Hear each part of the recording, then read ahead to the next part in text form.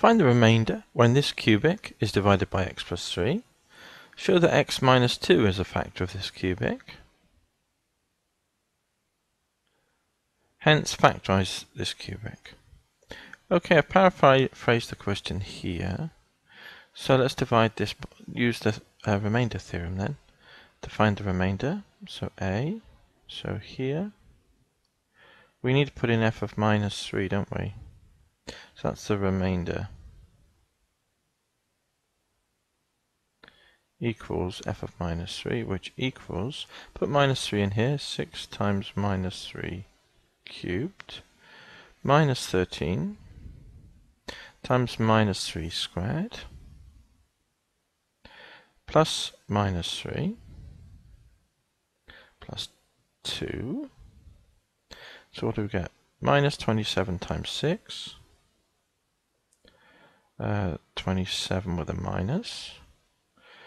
There's 3 minuses here, so it's another minus. 13 times 9. And then minus 3 plus 2 is minus 1. So 3 times 2, 3 27s are 81, aren't they? And 2 81s are 162. So we can put that down. We can tap it in the calculator if we need to. 9 10s are 90, 9 3s are 27. 90 and 27, 117, minus 1. So it's minus 162, minus 262, 272, 279, minus 280 is the remainder. Okay, so part B then, show that this is a factor. Part B, here,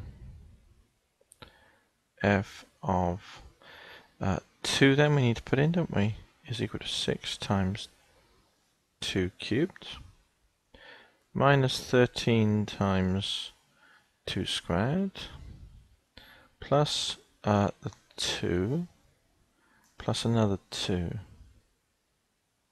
So we get 6, 2 cubed is 8, 6 8s are 48. 4, 2 squared is 4, 4 13s are 52. 2 plus 2 is 4. 48 plus 4 is 52, take 52 is 0. So that's B, part 1. Now part 2, hence factorise. So we know that's a factor then. Part 2. So, if it's a factor, we can write x minus 2 times the times a quadratic, ax squared plus bx plus c must equal the cubic, mustn't it? Which is 6x cubed minus 13x squared plus x plus 2. So we need to find a, b and c, and then we can factorise that quadratic. So the cubic term comes from the first term expansion here. So compare x cubed coefficients then. It gives a is equal to 6. Now we compare the constants. Let's see what we get there, because that's the other easy one to do. The only constant is minus 2c. Must equal 2. That tells us that c equals minus 1, doesn't it? So there's a, there's c. Now b, we can get it from equating x's or x squareds. Let's equate x's because it's just one of these. So how many x's have we got? We've got cx. C lots of x then from that term. Minus 2bx. Minus 2b, lots of x. So that's our x terms on that side, and over there it's 1. We know c is minus 1, so that tells us that minus 2b, move that over to minus c, which is 1, and 1 and 1 is 2. So that tells us then that b equals minus 1, doesn't it? Move the minus 2 from times to divide. 2 over minus 2 is minus 1. So, what have we got then? Our f of x then, our cubic equation that we wrote was equal to x minus 2.